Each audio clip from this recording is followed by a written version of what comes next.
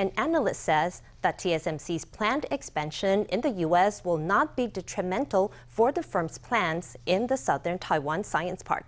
On Monday, the founder of the chip-making giant stated that the firm's planned fab in the U.S. state of Arizona will eventually produce 3-nanometer chips. That's the same advanced process as planned for Taiwan, which has given rise to speculation that the firm could reduce the scope of its Taiwan plans.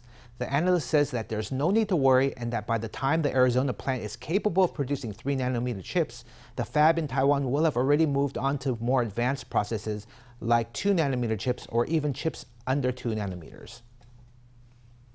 TSMC is expanding in the U.S. state of Arizona with a plant to produce 5-nanometer chips.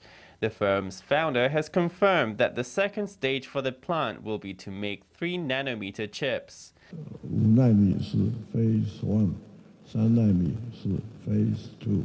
The company itself has not made any comment on the matter. Reports say that if the firm does move production to Arizona, that could bring changes to the firm's plans in the Southern Taiwan Science Park, which was expected to become a production base for 3-nanometer chips. Production capacity for about 20,000 chips could potentially be transferred to the U.S., making the Taiwan plant smaller. That could have a knock-off effect on real estate due to the transfer of workers to the U.S. TSMC has not rejected or confirmed the reports.